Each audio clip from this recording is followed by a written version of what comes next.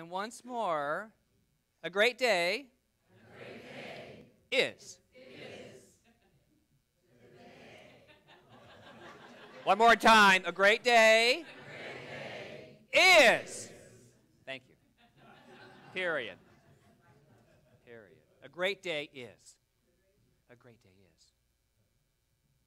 A great day is. Did you notice the shift? Yeah, shift happens. Thank you.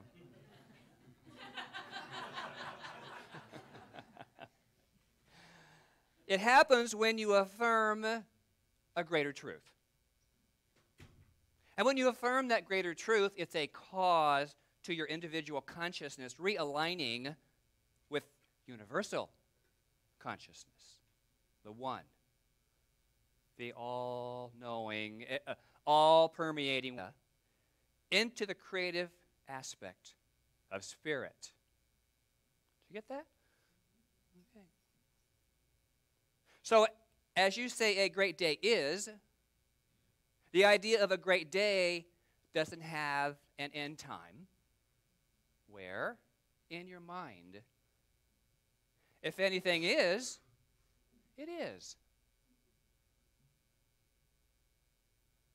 The statement of truth, God is all there is, affirms right now and forever.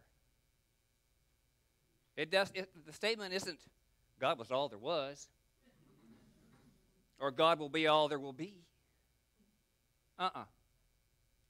God is all there is.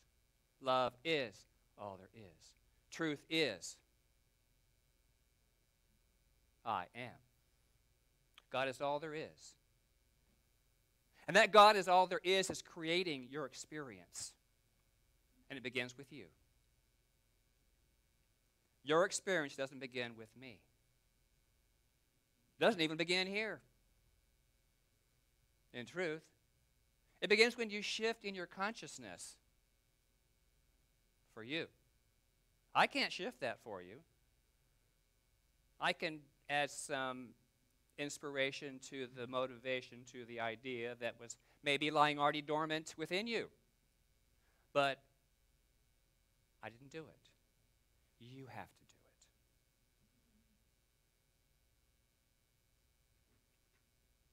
Shakespeare's famous wonderment. To be or not to be? That is the question. Whether it is nobler in the mind to suffer the slings and arrows of outrageous fortune, or take arms against the sea of troubles, and by opposing them end them, to die, to sleep.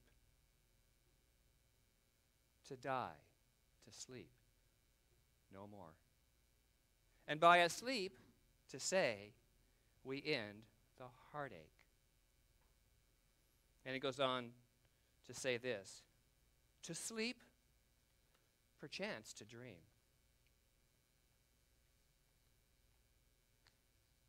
Such wisdom.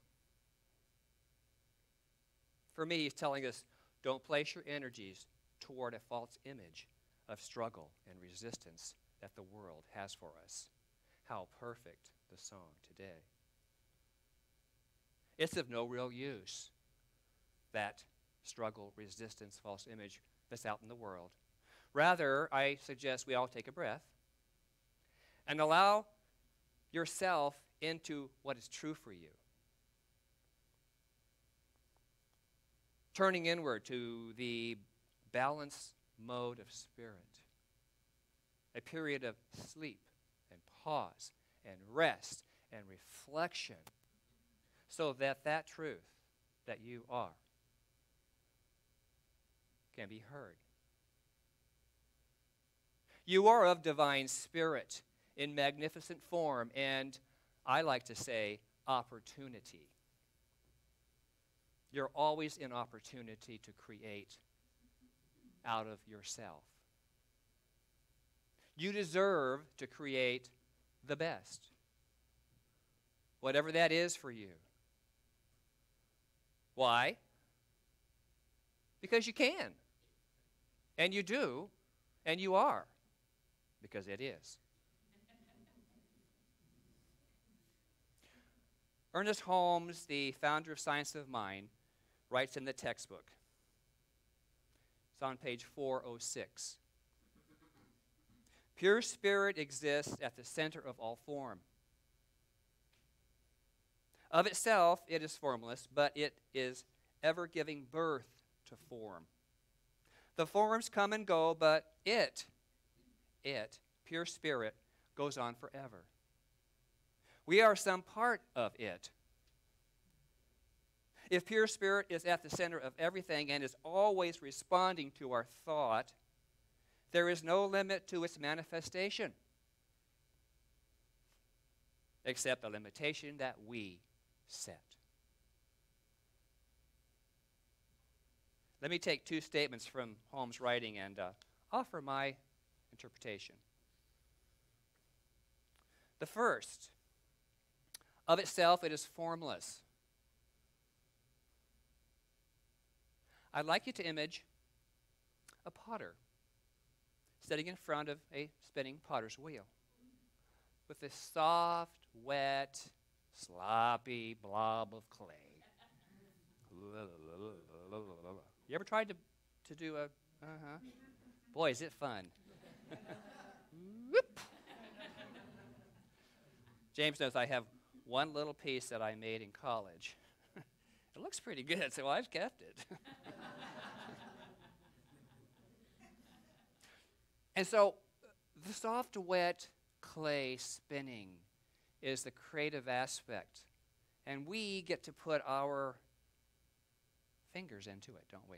We get to put our ideas into it. We get to put our touch to it, our form, going round and round, creating whatever that is for us. I bet if each of us was given a blob of clay and a spinning wheel, we would each have a different result, wouldn't we? Mm-hmm. Kind of like our life.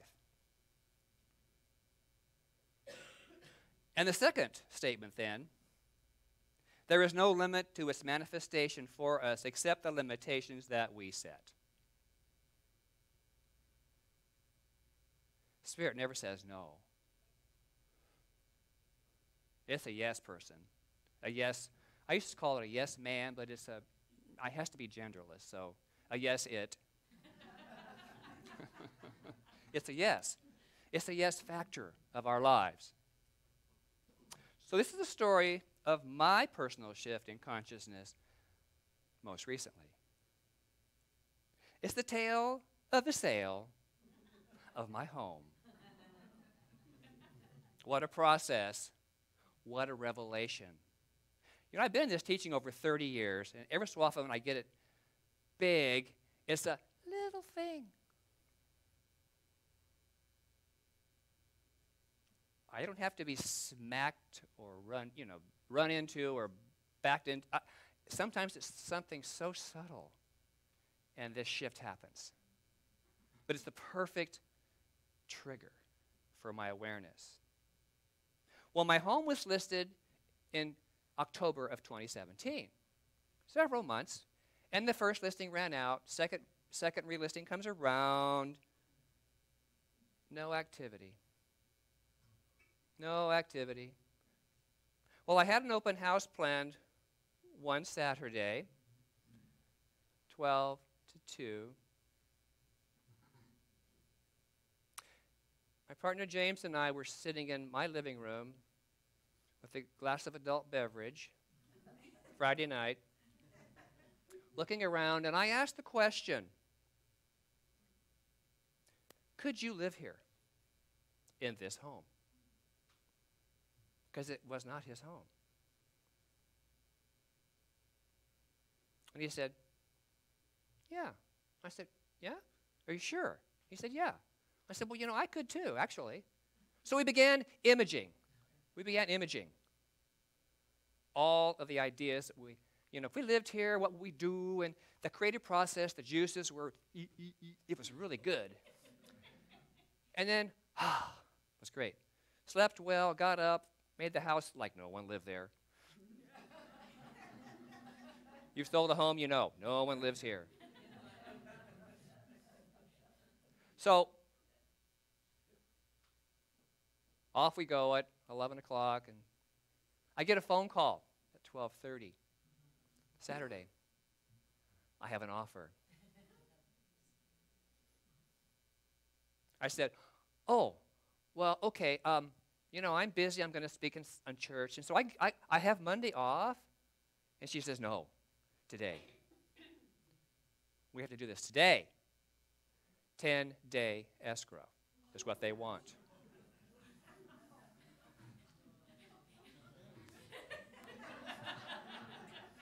So I said, okay, what time do you want to see me? Okay. So got there 4:30, left the office with the counter and all those details. I get a call at 8:30 that night. It's an escrow. Thank you, Connie. It was your cork in the stop. Well, anyway.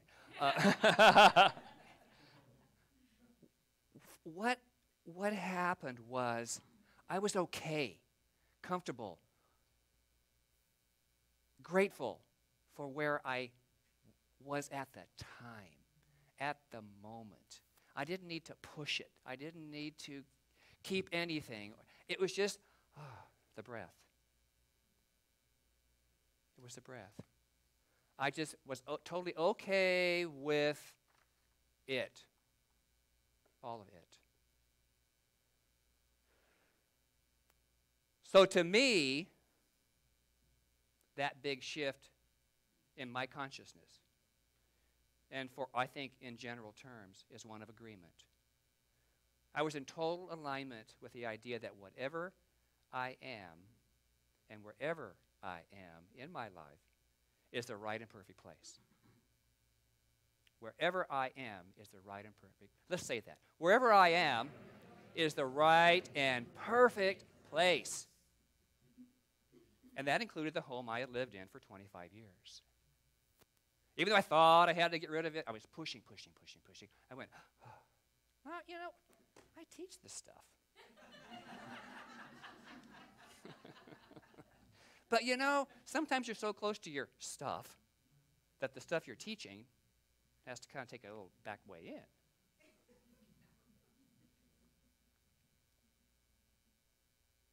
What I also know is I was in my right mind for this shift to happen. That's the mind of God, as one with the creative law of spirit. And as a result, that doorway opened wide for me to move into the next gift of my life. You and I are always at one with the Spirit of God, the divine wholeness. I talked about that in a previous lesson, the divine wholeness that we are. And we're pouring ourself, our individual consciousness self, our worthiness, into this creative medium, and it outpictures for us that sense of self, of who we are today. And this is the evidence right here today. My story, your story, the result, the demonstration of our entire lives. All right here, boom. This is. Right now is the gift you've been believing into, expressing from, and all you've ever thought into your life up to this moment.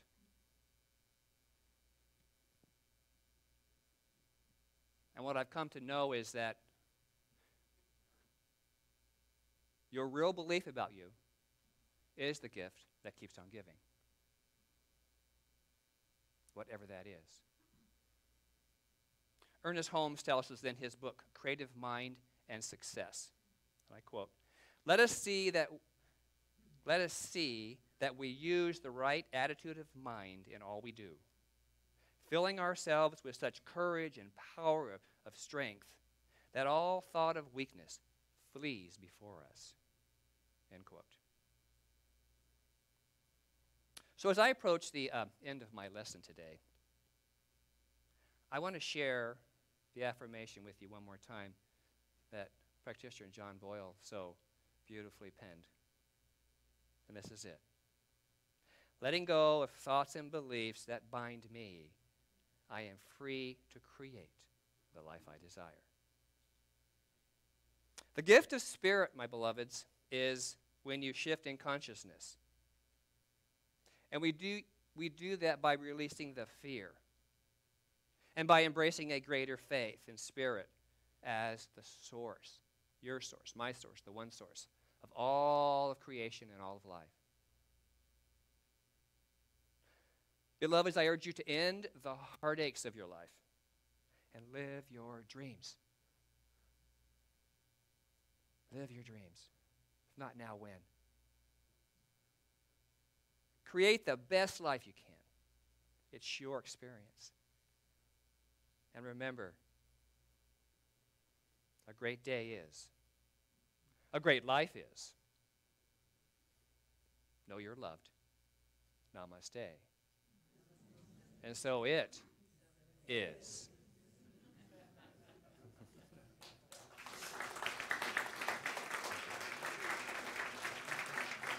Time for the offertory. Offertory. Yeah, well, after, yeah. Warren? You're up. I was so complete.